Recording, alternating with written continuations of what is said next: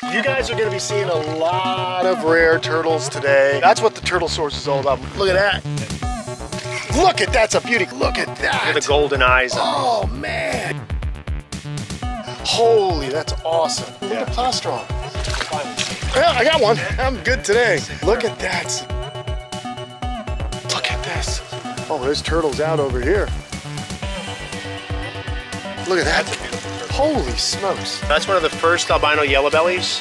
What? This is just an incredible spot, man. I mean, what a really cool breeding facility. It goes all around us.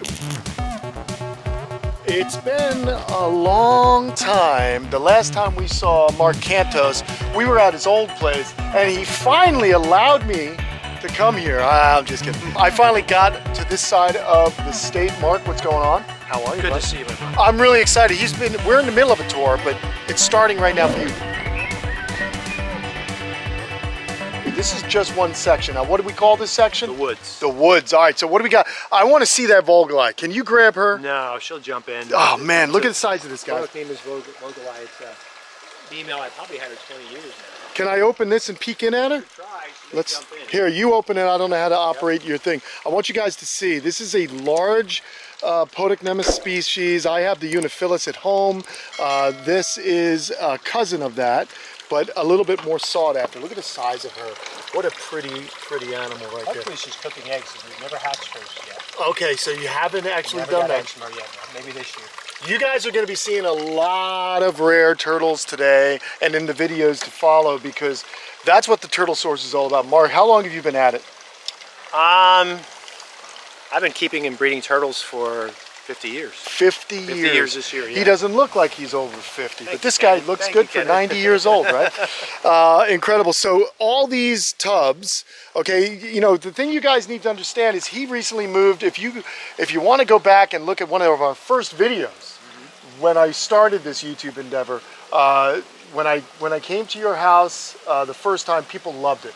They've never seen so many turtles in one place. Turtle house in the suburbs. It was. Exactly. Now he's on 10 acres and he's spread out. Now look at how he's totally predator-proofed these large cattle troughs. These are 1,000-gallon pools. Okay. Completely enclosed. You know, that one's got map turtles in the Volgoli. This one's got southern painted turtles. Okay. And over here we've got eastern painted turtles. Wow, just, I mean, the amount of animals here. And they can climb up and lay and yeah. completely protected. Look at this. So they have basking areas, they can climb up, there's an internal ramp, and then this is where his nest box is, and then you just open it up and you sort through. His employees will sort through like that, and that's how he gets the eggs. So the door's open here. So this is like a lifetime of research and development. Certainly. To get this certainly. going. All right, so hyacinth important. Yeah, but look, hyacinth, guys, look at this.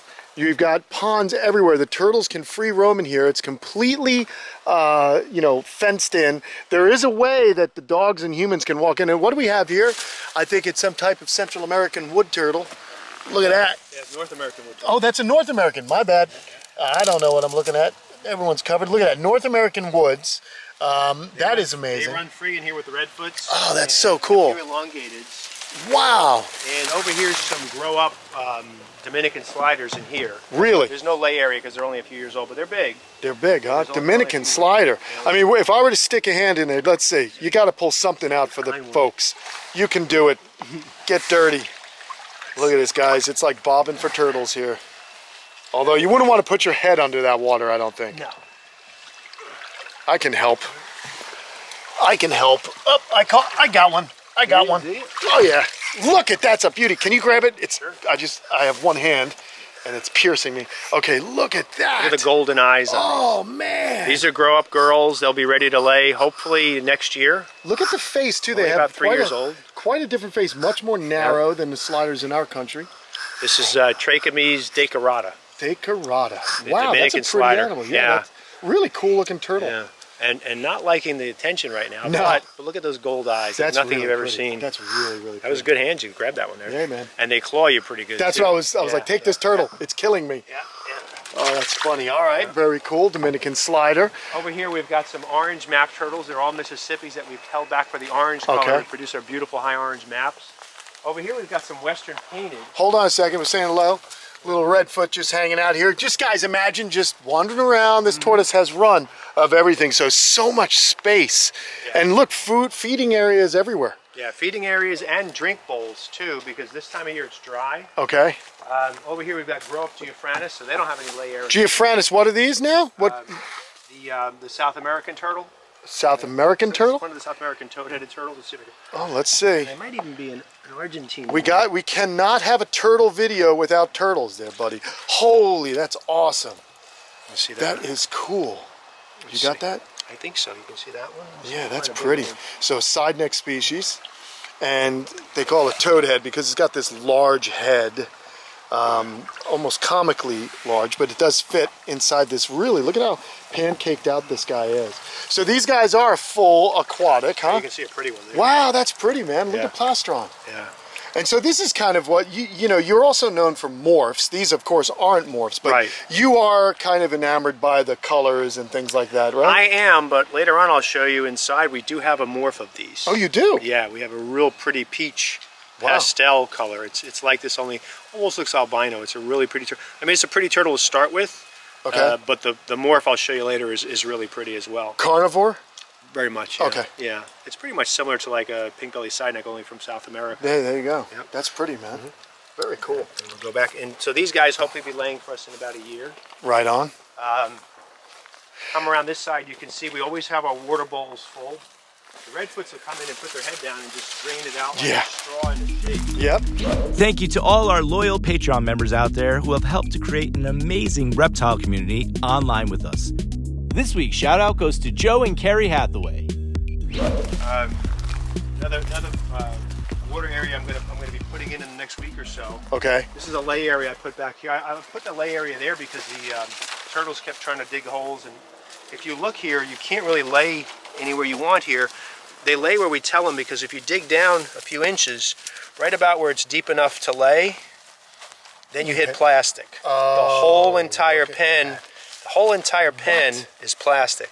So you're basically trying to Tell shift them their lay. behavior. Yeah, there's just it makes it easier for you. It's not deep enough to lay there. Okay. It's just not. It's almost is, Guys, especially for the North American woods. I'm but not blown quite. away. I'm blown away by this because of the amount of work. Oh yeah. There's so much work, and again, guys, this is, what are you, 2 years in this facility now? We moved most of the animals in 2021. Okay. A few in 2020. And we've been, you know, and it took us a couple of years. It took us 4 years to completely move. That is a lot of work, man. And all these palms and stuff were native. We just pulled out everything that was around them that wasn't native. So we've got these nice oaks and palms. We got some painted turtles.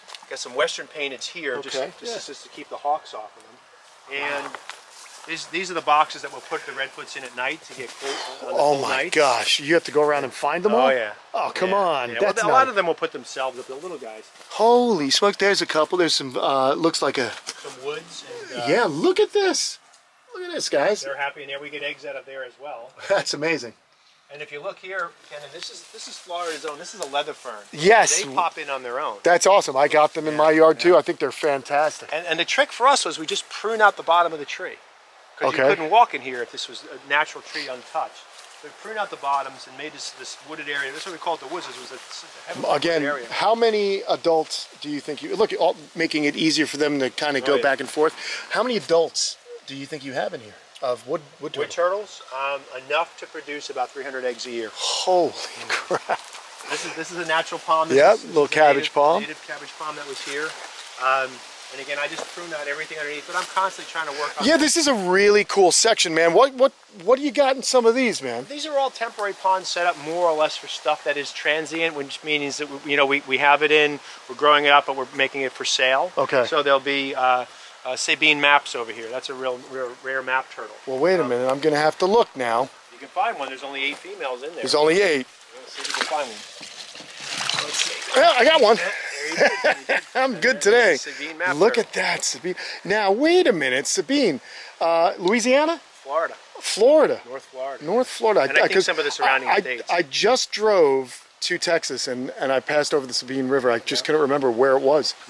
Look at this, the nice, big, heavy, fat, happy girl. They'll be ready to lay in about a year. Whoa, that's cool. We like to put turtles back on land and let them take a breath when they go in. So that's a really cool map turtle there. You got followers coming up to watch your video. Oh, look at this. How pretty are they, huh? You know, the North American woods. They're all trained. Look at that. Well, these girls had, that's a pretty girl. She probably hatched for us in 99 or 2000. Wow. That's so cool. They're so trained. That is so cool. People for food. Right, they're so acclimated, yeah. There's some grow up red ears here. There's another woody over here. Now all of this section here so cool. drains into all the pools drain into this center section here. We put pond liner down underneath it, and then we put the rocks all along the edge. Yeah, it looks and great. It drains right through and it comes out this way. Okay. And if we have enough water, it'll actually go all the way out. Right, and you have a natural wetland just over here. Drains into. That's fantastic. And you see these leather ferns filled in like year 2. Yeah, it's amazing. I think it gives it a really cool look, and the woods does have that nice wooded feel. And what's great is it's nice and shady for the North American woods, which is why you're successful. And they like it because in the morning they're always there catching that sun, and as soon as it gets hot, you don't see them. They're in the water or they're in the shade, or they're looking for food somewhere. Holy smokes! And also you can see too out here. This will be about 2 feet deeper. So we have this really pretty rock out here, but it'll be about 2 feet deeper in the high water time. Okay. Which comes in about 3 months. Yep. Over here we've got some more. This is plankton river turtles over here. Yeah. Very similar to a Reeves turtle. You can see a couple of woodies. Yeah. Over here. Just having a bite. Yeah. Look at that. So these guys are just chowing down, man, and they love it. There's food everywhere. There is. And, look at this. Oh, there's turtles out over here. Yeah, these are different red ear hets. Oh, really? Paradox hets and albino hets. Turtles dropping everywhere. Yeah. All these look like. Painters over here. Let's just. Oh, I wasn't fast enough. Let's get one. Let's get one. Just so you know, these were common, guys, in the pet trade, Western Pandids. Yeah, and they still are. What is it, Bellani? What is their Latin? Cressemis picta Bellani? I don't know. Doesn't matter. So. Look, they're the ones with these lines. Yeah. And then a midland has a solid blotch, yeah, closer to the seam. Yeah, that one probably is a midland. Yeah. Yeah. That's you can see the westerns are going to have more of an ornate carapace. They'll have a little brighter colors. Yeah, look at that. See that? That's typical ornate. That's typical midland. And then you'll see too, the midland always has a faint stripe. Okay. Whereas the western won't. Won't have that. Well, it doesn't have as much of it. Yeah. Bit. And of course the midland is the kind of the mix of the western and the southern. Yeah. So these guys are all doing well here. We just put this up to keep the hawks off. In the winter we get a lot of hawks. In the summer we don't have so much. We put all these little hides for them to jump in, or they'll sleep under there. And then we put these, what they call like a jump box, so the turtles can just jump in. The woodies love to just jump in. In nature, they probably find little puddles to jump in and stuff. And we'll put pellets in there, which is great because if I put pellets in the main water body, the catfish find it. Gotcha. Walking catfish. And you've been having a real drama with those guys. Oh my goodness, it's a nightmare for us. We put so much time into that, and unfortunately we even lose a few turtles because they eat all the food before the turtles. So they're out competing them. Here, SWAT right over here. You got a mosquito that's been there. There you go. He's been feasting on that Cantos blood. So nothing in here. Nothing in this now. We're just growing plants for it. Gotcha. Now. This is cool. Over here we've got different ones. This is Is this Texas maps? He has so many turtles that sometimes... Oh, he's got it written down? Awesome. Maps in here. Pearl River maps in here. Pretty, that's a nice looking turtle. There's some hypo maps in here. A hypo map? Yeah. You have babies of these, I would imagine. Not yet. No. No, we've got a lot of hets. We haven't made the hypos yet. Now, over here we've got our albino yellow belly, which we can see are laying eggs today as we speak, because the lay areas are all... You notice the other lay areas, we had nice mounds with lines through it so we could see. Now this is obviously a normal, so that's a het. Yeah, that's a het female. They're all hets, or are there actual albinos in here as well? There are albinos in here, I just don't see one right now.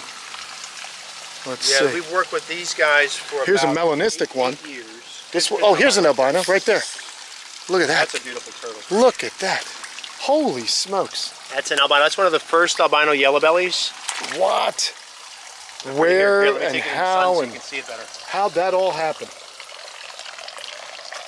Wild. A friend of mine hatched these about 15 years ago. and he asked me to sell them. There were 2 babies, and I put a real high price per his request, and they didn't sell, so I just kept them. And I worked out a breeding loan with Clive Longdon, who is much better at it than I am, and doing it longer than me, by the way. And Clive got them going, and Clive started producing yellow belly after yellow belly. Then about 1.5 years ago, Clive said he's retiring. He's only going to keep about half a dozen species, and he sent these back. But he probably hatched 200 albinos in that time. Wild. Yeah, isn't that a beautiful turtle? That is a cool turtle, man. Yeah, and just it's an amazing. It's nothing like an albino red ear. It's a totally different turtle. It is a bigger, rounder turtle, height-wise, but it's actually smaller than a slider. This is a maximum size for a yellow belly. I mean, that's a Shaquille O'Neal of yellow bellies. Yeah. And you can see her size. For a red ear, that's an average size for an adult, but it's a monster for a yellow belly. It's just a really beautiful, beautiful It's turtle. an awesome animal. Now let me ask you, flip her, let me see your plaster animal. So you have usually those would be dark blotches right there. They'd be more, well, on a yellow belly, there'd be nothing. Oh, It's I thought just yellow bellies. I thought yellow bellies had 2 black spots. Sometimes they do. Okay. But that's more of a red ear trait too. Oh. So it just depends. I mean, if they have a little red ear in them.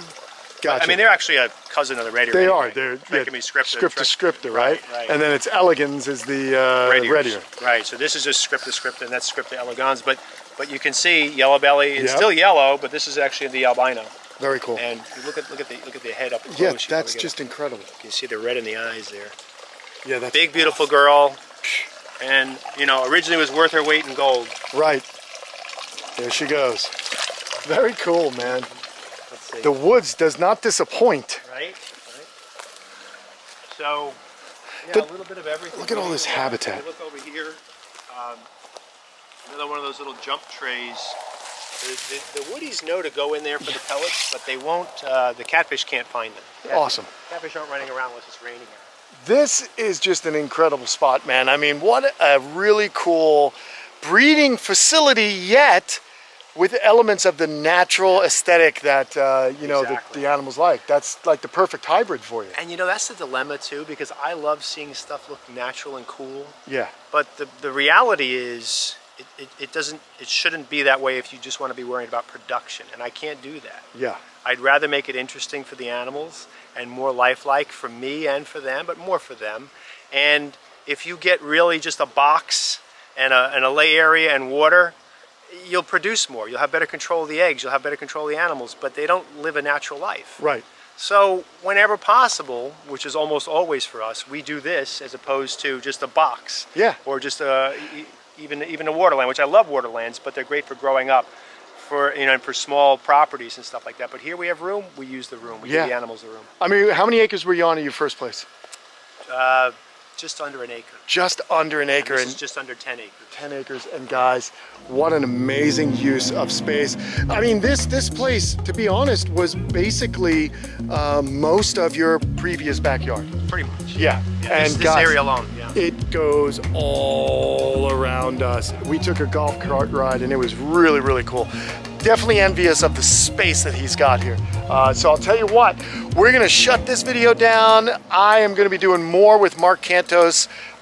It's our once every 5 or 6 years visit. Not often enough. I know, we'll make it a little bit more often. Definitely check out the Turtle Source, turtlesource.com, right?